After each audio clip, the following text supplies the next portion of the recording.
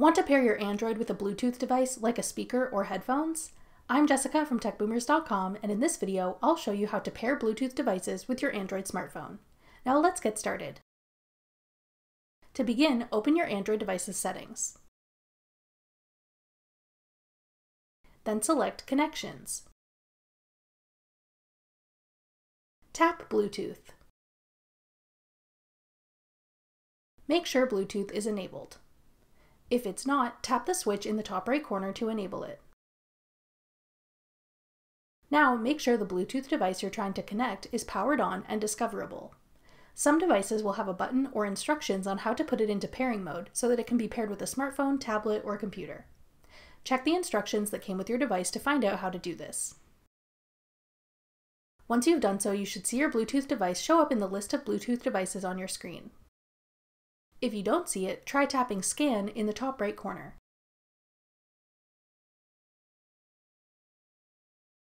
Then tap the Bluetooth device's name to pair it with your Android.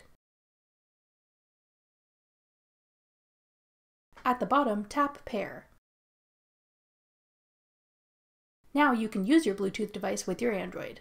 If you've paired headphones or a speaker, your Android's audio should be coming through there now. If you're having trouble connecting your Bluetooth device with your Android, make sure it's powered on and fully charged, is close enough to your Android device that it's within range to be connected, and that it's not already connected to another device like your computer. If you can't turn Bluetooth on or can't connect to any Bluetooth devices, get in touch with the manufacturer of your Android device for assistance.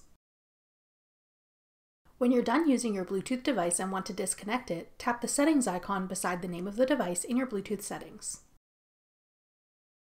Then tap Disconnect.